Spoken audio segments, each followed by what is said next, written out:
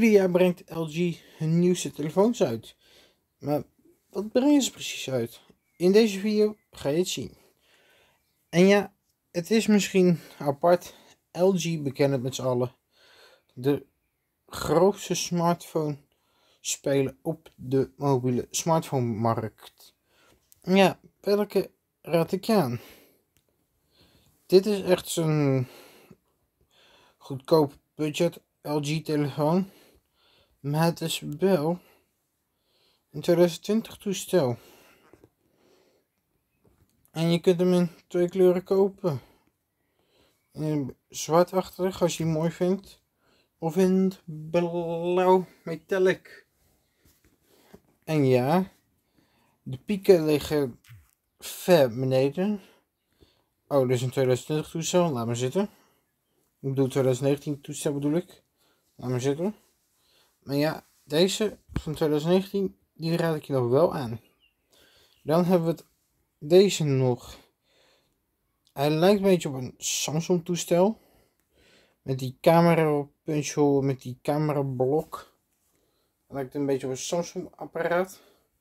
Maar het is gewoon een prachtig LG telefoon.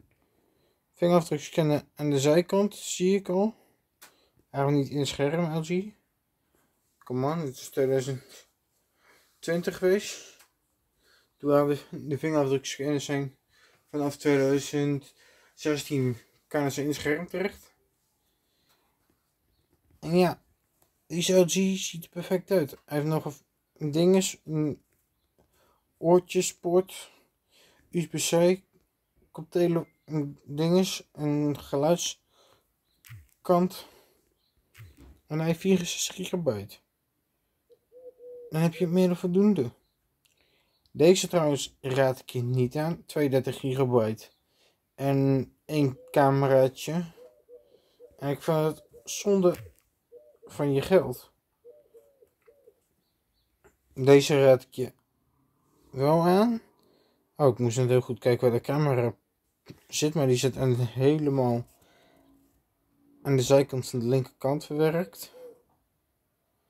Toch wel jammer, wel niet in het midden. Want dat is 10 keer beter. En hij heeft 4 camera's, vingerafdrukscannen aan de achterkant. En niet in de voorkant. Geluidsknoppen aan de zijkant. Dus aan de linkerkant, niet aan de rechterkant.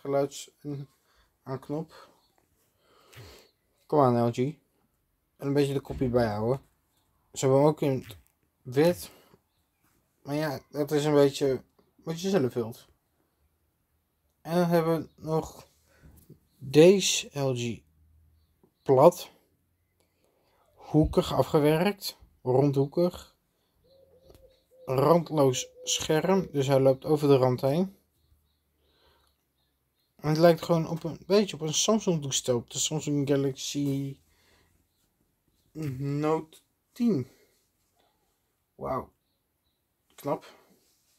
Deze raad ik je trouwens niet aan. Dit is een oude LG. Ik kan ook een beetje in de behuizing. En aan de kleur en dergelijke. Koptelefoon aansluiting aan bovenin. En hij is heel klein. En 16 gigabyte. Ei. En verder raad ik je gewoon dat elke LG nog van 2019, die kan ik je nog wel aanraden. En LG van 2020 raad ik je aan. En sowieso de LG's die dit jaar komen, raad ik je ook aan. Deze raad ik voor de mensen die iets anders willen ook wel aan. De LG Wayne. Hij is super mooi. Hij heeft gewoon een cameraatje die boven komt als je hem nodig hebt. En hij wordt het overal ronddraaien. Dus je hebt eigenlijk een beetje een soort van pretpark telefoon met... Zo, ik heb mijn rem net even dicht gedaan omdat het lawaai kwam. Deze heb je in het zwart, zie ik. En in het blauw. En blauw ben je een paar €100 goedkoper. Maar ik moet wel zeggen, hij is mooi. als Samsung met deze zo'n toestel komt, dus niet met zo'n dat je rond kan, dus niet een soort van zo wordt het een extra schermpje hebt. Dat hoef ik niet per se.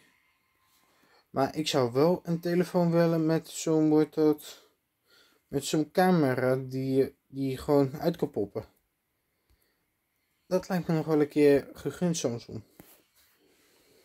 En ik moet ook zeggen dat deze LG Plus 4, hoe wordt dat, 4G en al, ook wel mooi is. Hij is mooi afgewerkt. Met een goede camera bump. Nou, bump. Met rondjes. En hij is perfect. Dit vind ik wel een beetje op een iPhone type lijken. Deze LG telefoon. Maar het is niet. 2 camera's. Vingerafdrukscanner aan de achterkant.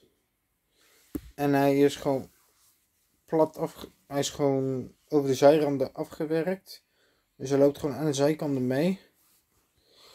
Het is niet de grote telefoon, niet de kleinste. Maar er zit nog water die telefoon. Ik ben bang dat die... Ja, die is nu al 4 jaar oud. Niet meer mee me. Die ook niet mee me. Ook te oud.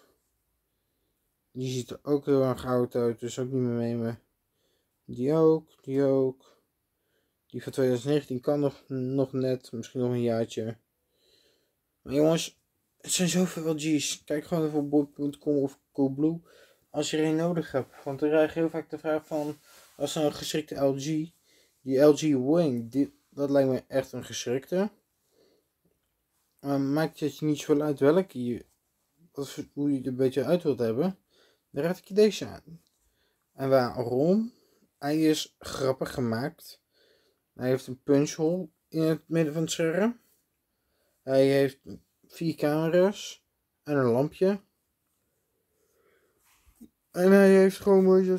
Hij is niet de grootste volgens mij. Nee, hier staat bepaald wat informatie. Dus hij is ook niet de grootste, ga ik vanuit. Hij heeft nog ook Bluetooth. Maar dat vind ik een beetje raar, want elke telefoon heeft Bluetooth. En je moet niet meer zo meenemen, want wat is dit? Het lijkt meer op een beetje een bananentelefoon, een beetje krom afgewerkt. Dus het lijkt meer op een bananentelefoon. En ja, zoek gewoon een uit, guys, welke je zelf leuk vindt. Als je een LG-liefhebber bent, blijf dan lekker bij LG. Als je een Samsung-liefhebber bent, blijf dan bij Samsung. Apple, blijf bij Apple. Sony, blijf bij Sony. En ja, dan wens ik bedankt voor het kijken. Vergeet zeker niet te abonneren. Drink vooral heel veel in deze hitte. En ja, want de hitte is wat droog staan is niet goed voor je. Dan gaat je hart ook heel veel snel van kloppen. Dus blijf heel veel drinken. En blijf heel veel, echt heel veel drinken. En blijf vooral heel veel oplet. En doe rustig aan met die warmte. En dan zeg ik geen ding. Laters.